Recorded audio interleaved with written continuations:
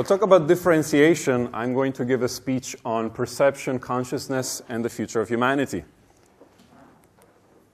I want you to imagine a blank book. And in this book, you can write anything you like. And this book is magic. So that means that whenever you write something on this book, it immediately becomes real. Now, this book is not just magic, it's kind of super magic, because you can write things on this book that are inconsistent, illogical, or even class errors. For example, a round square or a high-pitched color. As you ponder that for a second, I'm going to give you a short background about me. I have both scientific and artistic tendencies, so it was kind of hard to find what I wanted to do for a living. And I come from a family of people that are in the arts, writers, sculptors, you name it. So I've got the crazy gene, and you know, it's hard to satisfy my thirst for novel experience, for working in a lab. So eventually I ejected from the corporate structure and began traveling around the world, relocating to a huge number of countries. Here's a notable one. It's called Rarotonga. It's a small island, I should say microscopic, in the middle of the Pacific Ocean. It's 20 square kilometers. There's 8,000 people living on there. I didn't go there on vacation. I relocated there with all my stuff. And by all my stuff, I mean my Hawaiian music CD, my Maori language book, my Japanese sandals, and so forth. And this is what the place looks like from any angle you care to take a picture from. So it's all like that. It's not a good shot. And this is what my life used to be until I got kind of bored with it. And now I devote most of my time to some really cool brain interface devices that I have in my home. These represent the peak of technology that exists today on the planet, and they're neurointerface technology. They connect directly with my emotional centers. And they can produce a variety of sensations, from love to triumph to melancholy. And unfortunately, they're quite difficult to operate. They're all manually operated. It takes about 1 to 2 years each to get them to work. I think you may have seen one before. This is what they look like. They're musical instruments. Now, I want you to do a simple experiment. Who's ready for a simple experiment? Any participants? All right. I want you to close your eyes for the next 2 slides. Don't worry, your wallet is still going to be here. That's a different TED Talk. Yeah, just close your eyes, and I'll awaken you momentarily. So imagine that this is what the world is, will be, and always has been, a world of darkness. You've been blind from birth. And you remember your last birthday because you remember the voices. You remember what the cake tasted like. But you don't remember what it looked like because you have no understanding of what looking like even means. Now, the problem is worse because not only you are blind, but everybody you know is blind. So no one ever even talked to you about this thing called seeing. Okay? So it's a dark world. Okay, you can go ahead and open your eyes. I just try to give you a gut feeling for what it means to lack a sensory modality, one that you're accustomed to, namely vision. Not being able to see makes you blind in one respect, with respect to sensory modality called vision. Now, how much would you pay to add one feature, say a color, to this existing modality? Like if I could tell you, you've never seen the color red, but I'm going to sell you the ability to see the color red. How much would that be worth to you? And to make the experiment a little bit more interesting, let's say that I can sell you a new color that you've never seen before. Okay, it's not on the rainbow. You can't make it in Photoshop. It's new. Now, it turns out my grandma had just such experience, interestingly enough, because she was operated to her eyes for cataract surgery, and they removed the cornea. And at that time, ultraviolet light was able to penetrate to her retina. And she had what she describes as a novel sensation. Now, being very interested in consciousness and particular vision, I pushed her quite hard to really make sure that she was telling me the truth, because she was telling me I saw an extra color, a new color, right? And I kind of believe her because she's a painter. And she was able to give me a very good description of what this extra color looked like, because she said, if you give me a palette and a canvas, I do not know which colors I must mix in order to get that color on the canvas for you. I cannot do it, and it's not purple. Okay? So maybe you'll get to do that when you're old.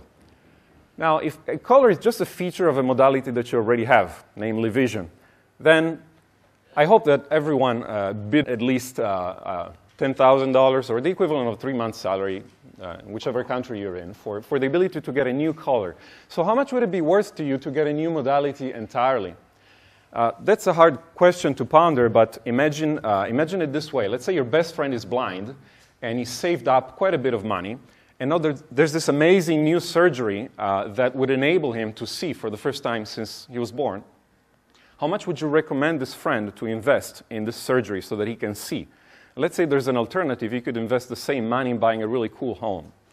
I think everybody would recommend to a friend to get vision. That's how important senses are to us. They define our interface with the external world, and our very sense of existing depends on them.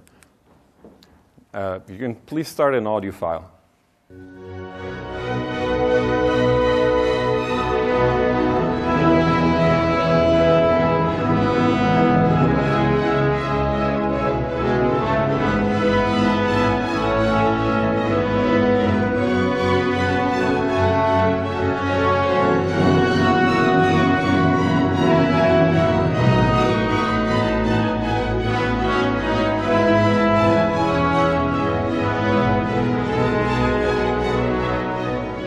So that is obviously the famous Tannhäuser Overture by Wagner.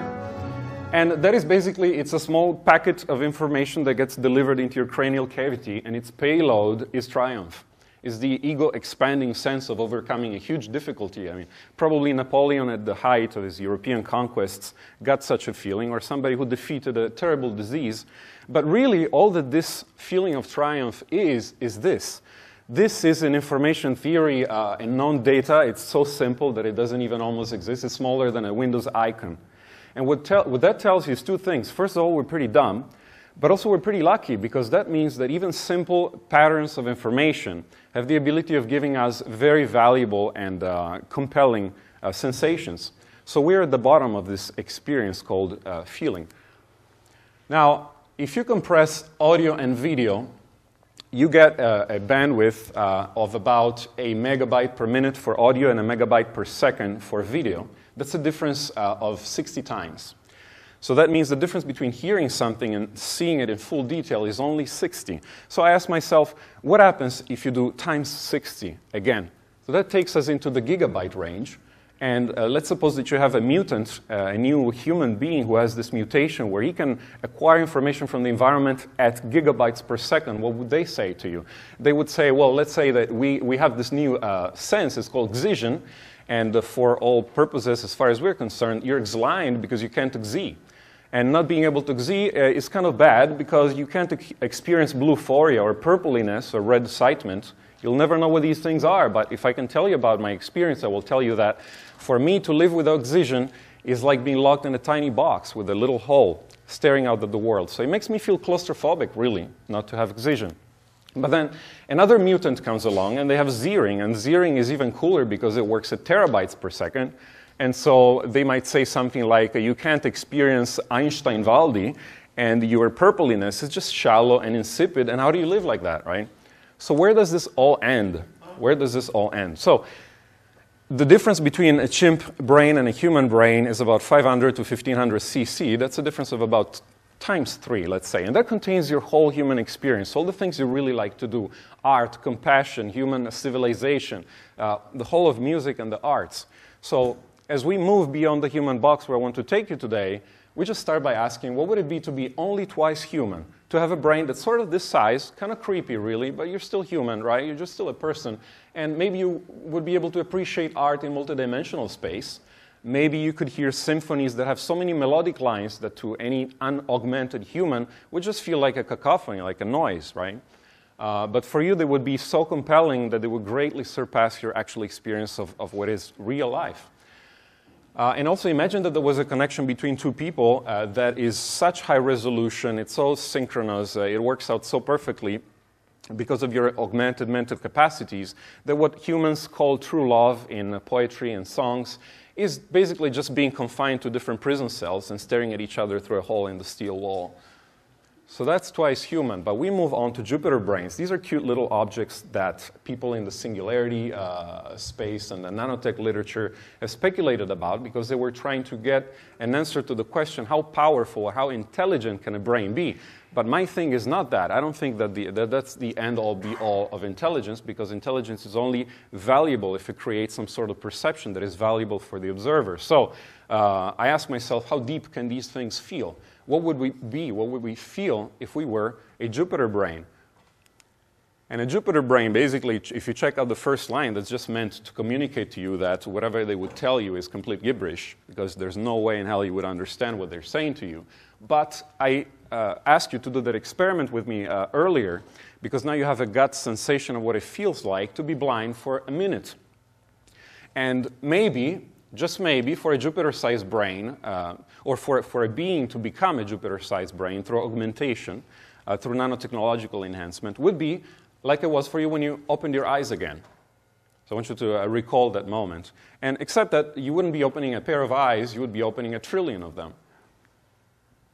But that is still like a monkey standing in front of a monkey audience and saying, well, becoming human would be sort of cool because then we'd have the infinite bananas. And that's not what it's about. And who wants to be a Jupiter brain anyway? So the often asked question is, can I still go to Starbucks? And I mean, it's Shenzhen who has a cockroach pet. All right, some of you may have it and don't know it, but you know they're pretty they're not rare around here. And if it came to you and said to you, you know, I heard about this whole becoming human business, but I'm a cockroach. You know, that's what I do. I go down the drain, up the drain. Sometimes I find some food. I kind of like it. I'm satisfied with what I have. I don't want to be a creepy meat, strange, big head-shaped monster. So, what do you think? What's your take on this whole being human thing? Well, you have to admit the human condition is not all it's cracked up to be. But sure as hell beats being a cockroach. I mean, we know which way is up. So definitely, you're better off being a Jupiter brain than being just a puny human. Except there's a big difference because you are much more similar to a cockroach than a Jupiter brain would be to you, just by orders of magnitude of how bigger the brain and the perception then would be. But now we've talked about content of a sense that we already have. It's a whole different ballpark to say, well, imagine the consciousness is a vessel, and you're filling it up with data. You're filling it up with information, with perceptions. They can come in many shapes. It can be auditory or visual, and you can have more or less. You can have higher or lower bandwidth. But I ask myself, we live in a universe where it is possible for you to have this state where the collection of atoms that composes you is conscious. We also know that the same universe is able to support items that do not have that property, such as a chair or a wall. So is it possible that maybe being alive as opposed to dead is just one step in a long ladder? If so, there could exist something called meta-consciousness, and this would be a state that goes far beyond having terabytes of data, of information coming to your senses every second. It would be a completely different state according to which we're not just dull and obtuse and kind of myopic, but we're not even alive. So the question is not really, do you want to become more aware or not, but do you want to be alive or do you want to stay dead? Now, when we talk about the phenomenal, and that means the senses, the first-person perspective, we have a lot of problems because science is very good at explaining the third-person perspective, but as we have a direct awareness of, the universe is also something that exists in the first person. And once you start using science to ask questions about the first person, you get into all kinds of paradoxes, such as could there be zombies that are functionally equivalent to humans? What is the information content of an orgasm if indeed all perception is based on information? And other problems like that. So in the end, I think we will give up trying to find out how the brain creates consciousness in the same way that we kind of gave up trying to figure out why mass creates gravity. Well, we got the Higgs field nowadays, and there's new science going on. But pretty much we gave up on that, and we assume that it's fundamental. So we will, in the same way, probably assume that panpsychism is the way the universe works, which means everything is conscious. Consciousness is not something the brain does. It's an intrinsic property of the universe that we live in. And this is empowering because we will be able very shortly, within 15, 20 years, to make small modifications to our neural substrate, our source code, as it were, to where you will be able to sit in front of a computer and say, I want to change this mental structure that encodes this feeling of color. Let's see how that changes my perception. You'll save a backup, of course, if you're smart enough, but then you will go and make that change, and you will see, oh, wow. That's a new color. And you will say, well, that's really amazing. I'm going to upload it to my Facebook. And then your cousin is going to download that and say, whoa, whoa, whoa, Mom, come over, check out this new color. And they will give you a like because you invented a new sensory experience which will forever expand the range of what we call being human. Now, there's a suspicious fact that I will leave you with, and that is that we have two very disturbing things. They're not bad, but they're very suspicious that happen with our life. And the first one is that we feel stuff. So you can think of a functionally equivalent human being to one of us that doesn't have any sensations. But then we do feel something. And the way that we perceive, for example, color is not something that can be explained in the third person. There's a wavelength to it, evidently, but it's completely in a so-called non-overlapping magisteria to physics. And so isn't it strange that at the same time we have this weird thing where we feel, but at the same time we can also talk about it? Because you see, if the feeling stuff was just an emergent property, was overlapped onto the functioning of our neural substrate, then we wouldn't be able to talk about it. But actually it turns out that we both feel stuff, which is strange, and plus we're able to talk about, which is even more strange. So by Occam's razor, my belief is that we can probably take both things, both weirdnesses, and put them together in one single really weird fact, which is that maybe the brain creates feeling precisely by harboring and nurturing that delusion that you do have the feeling. So it turns out that actually we have no limit at all as far as perception is concerned. So what is the nature of the universe? The nature of the universe, quite likely, is like the book that I talked to you about in the beginning. It's a book where anything can be written, and furthermore, you can write things that are completely nonsensical and that make no sense at all as far as physics is concerned, but they exist nonetheless. You could write red on that book, and red makes no sense to physics, but you still are able to see it.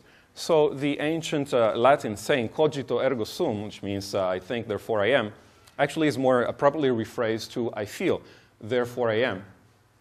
And I leave you with the fictional character Q's famous words to Captain Picard in Star Trek Next Generation.